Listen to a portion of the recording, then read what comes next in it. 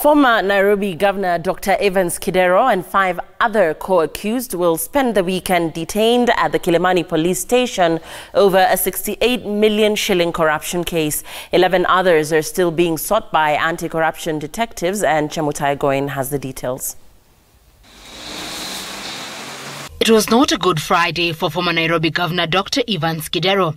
Possibly used to the finer things in life, this regular minivan would bring him to the EACC offices, where he and 15 others are facing charges of abuse of office, conspiracy to commit an offence of corruption, and unlawful acquisition of public property, among others. Now the former Nairobi governor claims witch hunt in his early morning arrest, further accusing the Ethics and Anti-Corruption Commission of overstepping its mandate. These are the infamous Friday arrests, and in our view, it is not only unconstitutional, but it contravenes clear orders by the court that arrests should not be made on Friday, with the expectation that the suspect will be kept in custody over the weekend.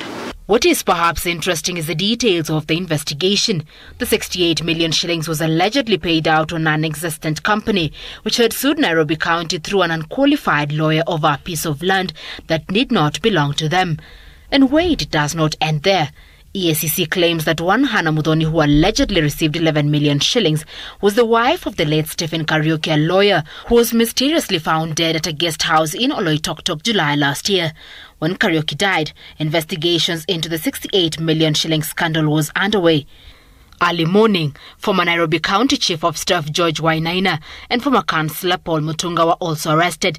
Later on, 3 accountants were brought in, leaving 10 more, including Nyakach Member of Parliament Aduma War and former Mayor John Dirang, with a decision to voluntarily present themselves or be arrested. It's quite obvious.